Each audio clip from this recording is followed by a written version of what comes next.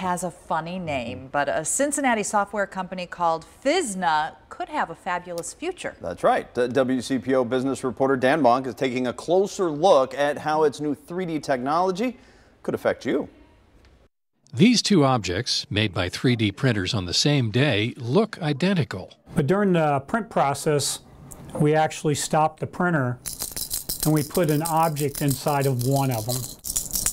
Glenn Warner developed a software program that helps engineers tell the difference. With our software, we can look at that drawing and tell you there's a void inside that block. That software is called Physna, and it could be the next big thing in manufacturing. What is Physna?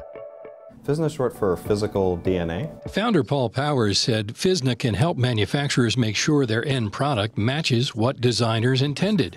It can also diagnose wear and tear on jet engine blades to help keep you safe, or make sure a cell phone antenna is at the right height and pointed in the right direction, so you get the best service. There are museums that want this technology to see if someone has, where something was broken in transit. There are transportation companies that want it for that same reason. One day we would love it if we had the ability to enhance healthcare by helping to detect tumors at an earlier stage. Investor Paul Renzenbrink is convinced the idea has merit. GE people, you name them, I've had so many people say, if you can really do this, if they can really do what they say they can do, you have the keys to the kingdom, or you've changed the world, or you can change the way manufacturing works in the United States. Powers said the company is close to signing a licensing agreement that could boost annual revenue to $100 million within 3 to 4 years.